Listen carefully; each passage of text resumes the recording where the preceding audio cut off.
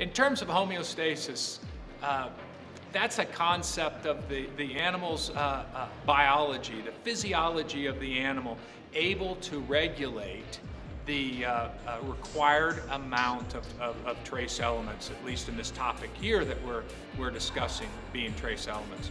And so some of the homeostatic mechanisms are very sensitive, particularly for those trace elements that could be toxic, such as selenium and copper. And so the animal has a very efficient mechanism, in the case of copper, for excreting copper generally through the bile when intake concentrations are high.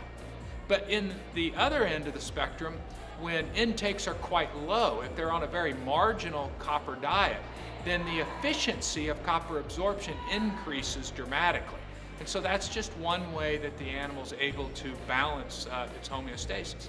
When you think about trace elements that are much lesser toxic, like zinc and manganese, those animals are able to consume much higher levels of these elements without running into toxicity issues. And so the sensitivity in these homeostatic mechanisms are probably not as great.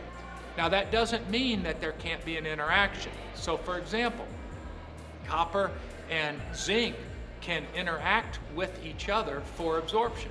Both of them are tied to metallothionein in their absorption and transport mechanisms. And metallothionein is much more sensitive to copper than it is zinc.